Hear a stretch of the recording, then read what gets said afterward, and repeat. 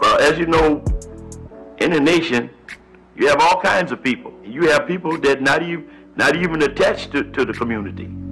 They like what they hear, but you just can't live the life. Anything might happen that scare you.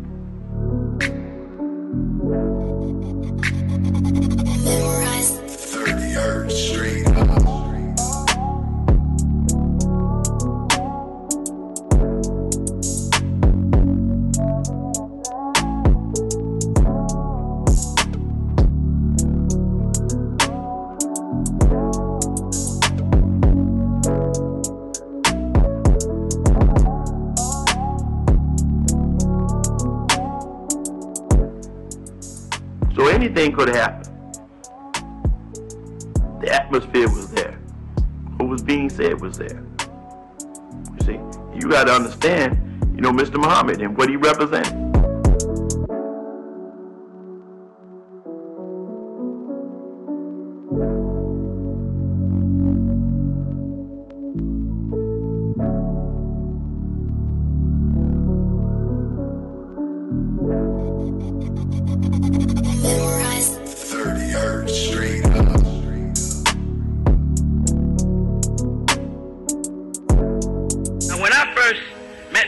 It was in Detroit, Michigan in 1951. I was doing whatever. In fact, I was looking for me some light green. Me and my boys. So the fag, he had it. So that's where we had to go to get it. But it just so happened this day, he didn't have nothing. So one brother said, well, I know where they got some private stock. So yeah, where'd he live at? He lived down in the Brewster Project. See, we got the history. See, the rest of the people are talking, but we got the history. Not only do we have the history, we got films and pictures. And that's what you didn't understand, and that's what Mrs. Lee didn't understand. Because remember this, a camera is a narcotic. Hollywood can make you laugh, it can make you cry. You went there and saw that picture, you wanted to kill Elijah Muhammad because Hollywood can make you laugh, it can make you cry. They want to kill a man that's trying to help you. That's what Hollywood can do. If you don't believe it, then you need your head examined. That's why they call it Hollywood. You go out there and you see a whole street, a whole city, and it'd be a prop in the back of it. They call it do it in the back lot.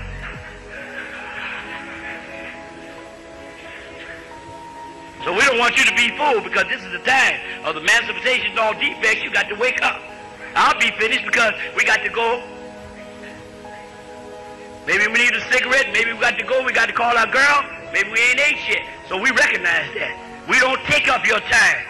We get right to it. But we want to let you know that we are here and we're going to stay here and we are the ones. We're not no phonies. So we went on down there. This brother down there that had the private stock, his name was Jasper Pruitt. Jasper X Pruitt. What the hell is this man talking about X? He said, and where you live at, brother? I said, I run around right around the corner from you. I said, I didn't know you was here. But he was. He was a Muslim. He just said he couldn't live the life, so he had him a girl. He was pimping. Tell you the truth, he said, brother, you stop. He said, I know I ain't right. He didn't lie. He said, I know I ain't right. I ain't supposed to be doing this. He said, but I believe, my heart, I believe, but I'm just weak. See, many men won't admit that they're weak.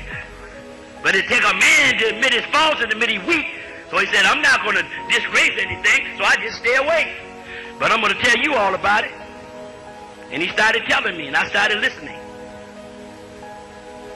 And then I started going to the Temple of Islam, the Holy Temple of Islam, number 1 Michigan, 1474 Frederick Street between Russell and Rydell.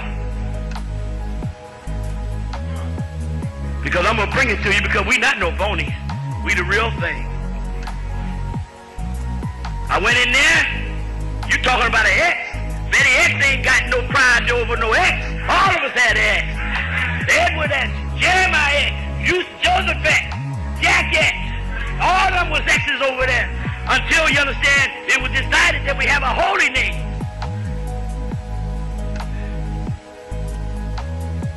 I want you to know this because you got to understand. Because somebody might talk you into making a move and you don't understand. And you be coming up against your brother. But I'm letting you know, brother, when you met us, you met your mammy. I want to warn you. Because I know the provocateurs are sitting here. They're here listening. But I want to warn you. You forgot that we were here. We had just been laying dormant. Why? It's because we were working. We were working quietly because it is necessary. And we're not threatening you. That's not our desire to do that. We don't want to do that, but we just want to let you know. So, in order to get your X, you had to write a letter. You didn't know that. You walking around with X on, but you don't even know what that is.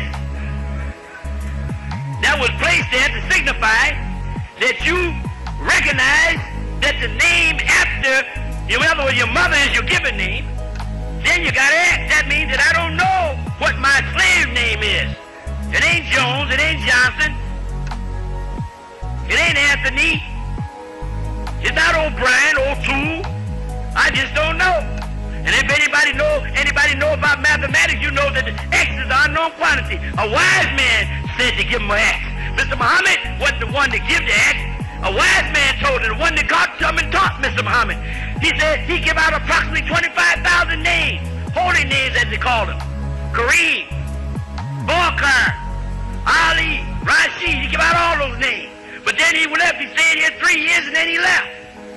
Mr. Muhammad said, what should I do? He said, if you want to give him some names, all right. You have my permission for you to name them. But in the meantime, give him X. Joseph X, Joseph 1X, Joseph 2X, Joseph 3X, and all that. That's how you got it. But in order for you to get the X, you got to write a letter. Took me a year to write it because it had to be perfect.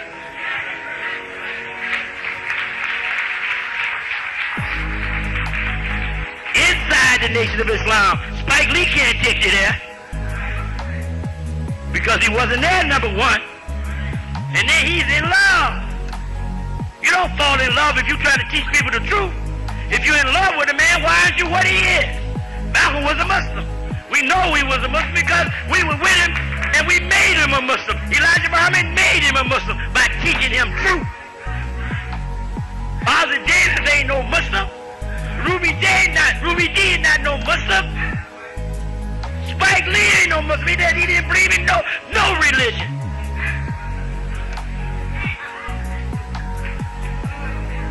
But in order to walk with Malcolm, you had to be a Muslim. I walked with him for 12 long years until Mr. Muhammad sent him away. And walked with Farrakhan 11 years until he decided to leave. And worked for Elijah Muhammad 25 long years. And I did such a good job. You know what he told me one day? He said, Brother Captain, I said, yes, sir. He said, you got a lifetime job with me. And he's the only leader that you know of in this modern day that when he passed, he took his shoes off. He wasn't like Custer. He didn't die with his boots on, brother. He took his shoes off. You know why? Allah was with him, number one, and then we laid at his door. And didn't let our hair get messed up on his head. Because the Fedayee was there. The men of sacrifice. You call him the fruit of Islam. Then I met Mr. X. Because I don't disrespect any man. Mr. X. He come in, he was a very imposing man. You could tell that he was intelligent. He knew where he wanted to go. You could tell that. And then we struck up a conversation. Because they introduce all the new ones to those who have been there. We introduce each other. Because this that we have was built on love. That's why you still see it standing like a solid wall. It's a solid brick wall. That's why you see it standing. I know men that served 20 years in here today and was not guilty. But they weathered the storm. Because you know why? Because he wasn't confused because Allah had his mind up here. He bore witness that there was no God but Allah. In hell, I don't care what it is, the gates of hell could not prevail against his mind because he knew what he was doing, knew why he was there, and for what reason.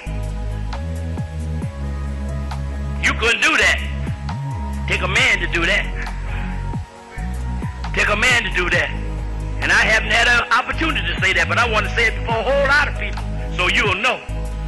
Because we struggle. We struggle. Then it comes time for Mr. X to get appointed to his teaching. He just didn't start out in no New York. He was in the fruit just like I was.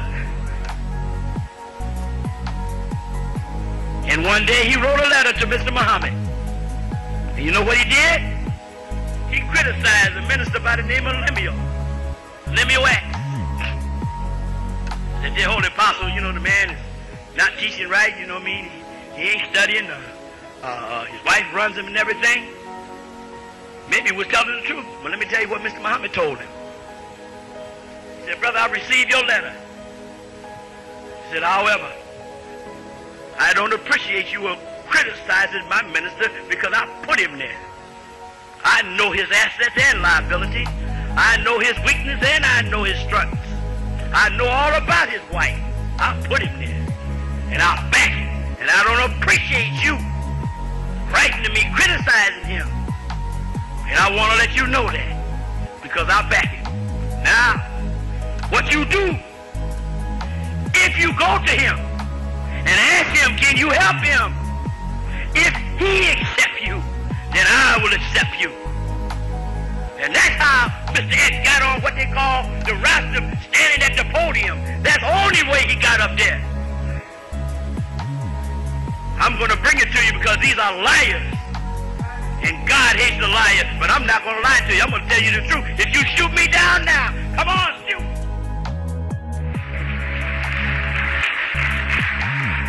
What I want to show you briefly, that when you start out in this popular, the question remains, can you take what you put out? That's the question here. It's not love. It's not your name. But can you take, if you dishing out punishment, can you take your punishment when it comes your time? So he started teaching. And he was good. Then one day he come to me, he even made me quit my job. I had a job, paid me $150. I'm a culinary artist. In 1951, late 51, early 52, that was big money. You know what he told me? He coming to me, he said, brother, we got a restaurant down there called Shabazz. He said, they ain't got no cook down there. I said, well. He said, well, you a cook, aren't you? I said, yeah, I'm a cook. He said, well, we need you to go down there and help. I said, brother, I'm working.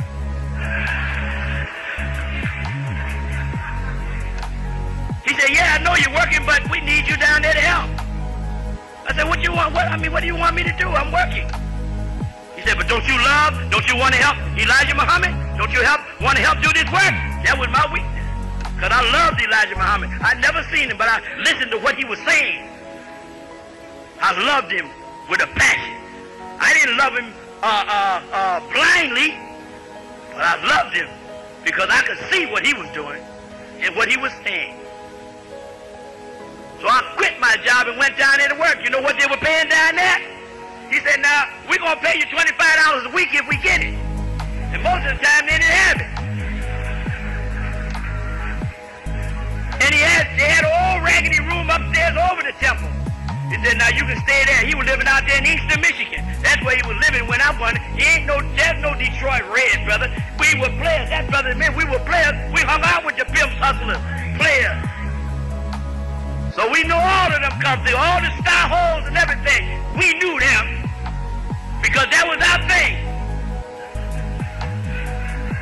So he was in Easter, which is a suburb of Detroit. I'll run it down, brother, because history is best qualified to reward our research. So he come to me one day. I went there, started working. So one day he come to me. He said, brother, do you hear what they're saying about me? I said, no, I don't know what they're saying about you. I ain't heard nothing. He said, brother, I'm getting ready to leave this time. I said, for what? He said, they're talking about me. I said, what they talking about you for? Because you don't even know. First of all, you don't even know he started out in Detroit. And you don't even know why he left Detroit. You say, well, he's dead. Well, then if he bring him back alive, and then he'll come up here and bear witness to truth or falsehood. But you can't. You know why? You can't follow a dead man. You haven't seen nobody come back yet. And it never will be. That's not God's way. He set a precedent. He said, you're born and you die. When I call you, you're going. Because I'm a man to tell the truth. I'm just about finished now because we don't want to tell you everything, get into everything, because we have another speaker here. And he can talk too. We all could talk. How do you think we couldn't talk when you seeing all those people around? You think one man did that? Do you think Mr. X was the only one that was working? This is what you got to understand. If you seen all those people and seen them going from coast to coast when he went on the West Coast, this man was the one. Malcolm ain't never sold no papers, and he never went out fishing. That's a lie. Never did. He didn't have to. All he would come is cheap. You think Mr. X was the only one that was working? This is what you got to understand. If you seen all those people and seen them going from coast to coast when he went on the West Coast, this man was the one. Malcolm ain't never sold no papers, and he never went out fishing. That's a lie. Never did. He didn't have to. All he would come is cheap, and I've got witnesses. The difference with you talking, but I've got witnesses. We went out and did the fishing. Okay, so he left. I'm not going to tell you what they were saying about it. But we are weak. They talked about Mr. Muhammad, you ate it up live, hook, line, and sinker. They say the same thing about Clinton. They say the same thing about the TV minister. And Mr. Muhammad didn't do anything like that and took care of what he made. You don't see the women saying anything, do you? Why did Spike bring them? A liar. And we don't intend to forgive him for that. And you can take the word back to him because I know he got people in here today. Take it back to him. He is a liar. He's in love with a dead man. But I'm letting you know, if you let a dead man lead you, you're lost. You got to, I don't care how good the man is, and I love Elijah Muhammad, you got to go find your living man to follow. And if you're that ignorant, then so be it.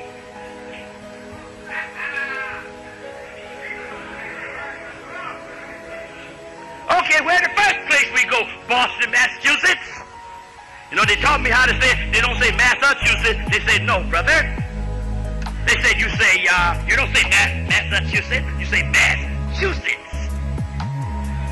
We started out up there on the street in Back Bay. 5 Wellington. 5 Wellington. First thing he told me, he was cutting meat. And when he was in Detroit, he was working construction. But I'm going to tell you the kind of job he had. And I'm not fighting his flesh. You want to hear the truth, right? I'm going to tell you what the facts are. He waved the flag out there. You know how they got the women out there waving flags? So they don't have to hire you to get a woman and a black woman, so they got to hire a woman and a minority. That's what he was doing, waving the flag. He maneuvered himself into that because you got to understand. He wasn't he knew what was happening. He wasn't no square. He knew how to move around and get the best thing. And he used that. If you don't think he did, then you don't know what's happening. But I was there. It's a difference. In other words, I'm going to get the job that I don't have to do too much labor. And if he could do it, so more power to him. So in Boston, he was cutting meat. I told him I'm going to get me a job. He said, what kind of job you going to get? I said, well, I'm getting my knife and fork, my man. He said, oh, no, you can't do that. What are you talking about? He said, how you going to handle pork? You following Malcolm? He ain't no pork. None whatsoever. First thing he thought, last thing he did, when he closed the temple, getting ready to go home, he'd tell you about that hall.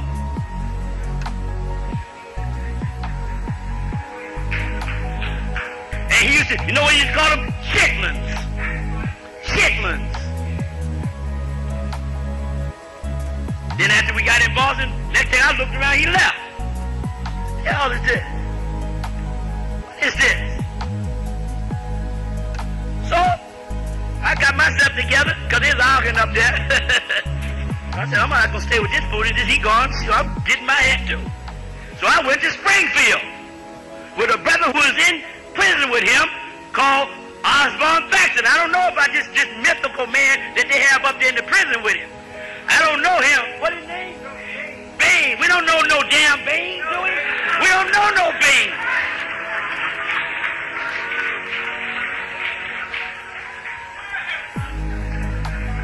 We don't know no Bains. So we grinded in Boston, flourishing. Next thing I know, he in Philadelphia with this brother. This brother opened up his home to him. That's where he stayed. He didn't have nothing. His brother gave him all his clothes that he was wearing. You think you know Malcolm? Tell me what size underwear he wore. Tell me where he bought his suits at. What was the name of the place that was in the suit pockets? What size shoe did he wear? Did he wear socks that fell down? I had to tell him to put some garters on to hold up your damn socks. Why? It's because he went to the penitentiary in the 40s. 46 or 47.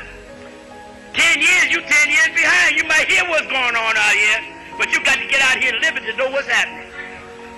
And you know that because most of us have been in the penitentiary, which is the largest conglomerate in this country, the penal system. And you are the ones that's in there. The largest conglomerate in the country. Big business.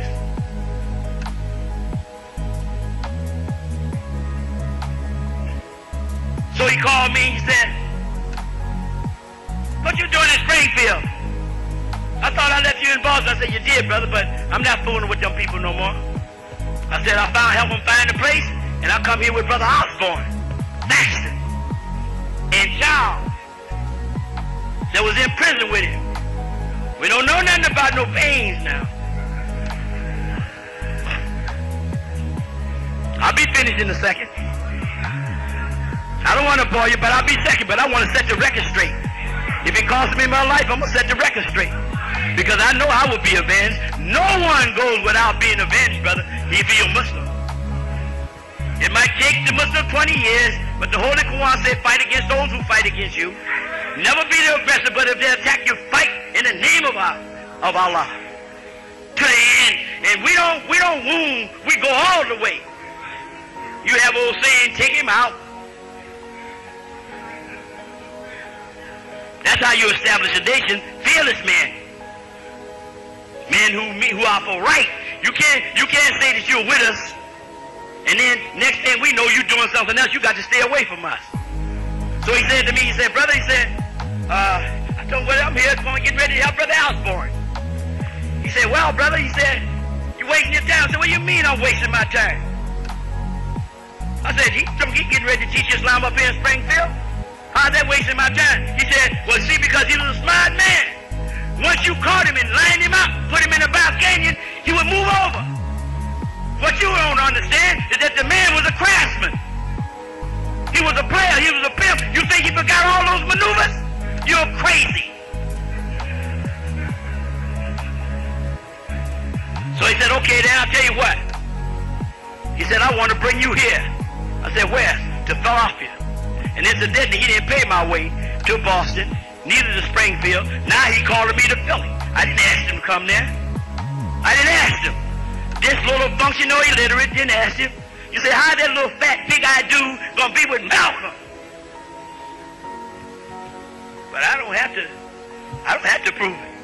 I got witnesses. It must have been something about me that he wanted. And he can bear witness. The next time he seen me, I come in there, I wasn't wearing like a what, I had me a little Jeff on, you know, a little cap. Just moving. They met me at the train. And we got there, we went to work in Philly. In fact, we were so bad in Philly that Mr. Muhammad sent a representative with, you know, a king or president, when you're doing good, he sent some representatives to let you know you're doing good. He sent Wallace Muhammad, Raymond Sharif, the Supreme Captain. He sent John Hassan, the hit investigator. He sent Herbert Muhammad and Ward D. Muhammad and Ethel Sharif, Mr. Muhammad's daughter. They were coming in. Only reason they get there, the car turned over 3 times, and then nobody got hurt. But we was grinding. And I'm going to finish now, because I'm going to let you know how he got to New York, and then I'm going to finish. But I want you to know, don't play with us, because we're not playing. We're going to tell you the truth. We're not going to lie to you. I've been married 37 years. Sister come from his city, Philadelphia. She was a jitterbug, but she accepted Islam. Malcolm's personal secretary did all his research when she was there. I married her in 1955, got 6 children, and been married 37 years. I'm 9 years older than her, and she's still grinding. Because Muhammad made men. She saw us young standing, didn't know what to do. They said, oh, God. So then it come time for Malcolm to come to New York. Anybody know how he come there? You want me to tell you? All right, there was a man who heard Mr. Farad Muhammad. His name was Sultan Muhammad. And he fell out of favor with Elijah Muhammad because his wife was talking about him. And he called the man in. He never talked to a man about own anything. And most of the time, he never talked to no brothers or anyone one-on-one. He always talked to you in front of everybody, because he didn't have no secrets. To make a long story short, Mr. Muhammad had to dismiss Sultan Muhammad. He was over the temples in New York and Washington, D.C. And he could roar like a lion. Big imposing man. Stood up straight. He met Mr. Farad Muhammad himself and shook his hand. I had never seen him before. And neither none of these brothers, just a picture. But we're not going to deny that he come, because that's a lie. And I'm not going to live no lie. So Mr. Muhammad called to New York. Brother Malcolm, Brother Minister Malcolm, he didn't talk like that Freeman talked. Mr. Muhammad talked better than that. Although he just had a 3rd grade education, but he was bad. If he can attract Malcolm, you know he'd have been bad now. Because here's what he used to say, a dependable mule is better than a fast racehorse. If I know you're going to stumble down the line, I'm not going to not use you. I'm going to wait till you get to that line. And if you stumble, then I'll act. A dependable mule is better than a fast racehorse. He said, I am going to appoint you my minister in New York. This is where Malcolm wanted to be all the time. Everything he did, he would maneuver to get to New York. You know why he wanted to get here? Number one is that, here's what he used to say. I would rather be assistant minister in New York than to be a minister anywhere else in the country. I don't care where it was. I'd rather be in New York. Why? It's because Mr. X realized that the world's media is here.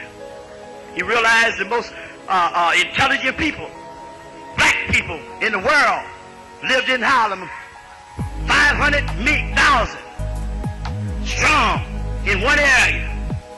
He realized that because he had been here, he knew that. And all he had to do is come here and start his conquest. Mr. Muhammad made him. Mr. Muhammad gave him permission to speak. Wherever you heard him speak, he had to ask Mr. Muhammad first. And you're talking about that sleazy Ozzie Davis, he'll give a play downtown called Pearly Victorious. Malcolm come, he said, well, the minister,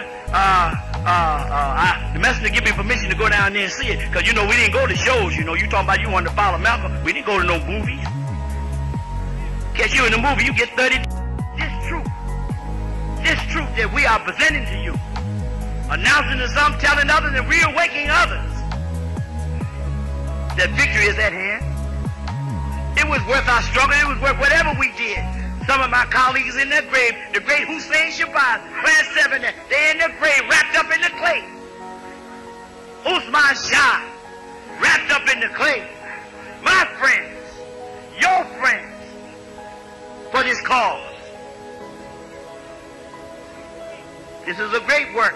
Otherwise, I wouldn't have started out with it, because I'm not an idiot. And I worked with the top people, worked for Don King 10 years, taught him something, saved his life. They're getting ready to take him out, save his life. Didn't we, Jeremiah? He called me Joseph, I called him Jeremiah. So I want to thank you.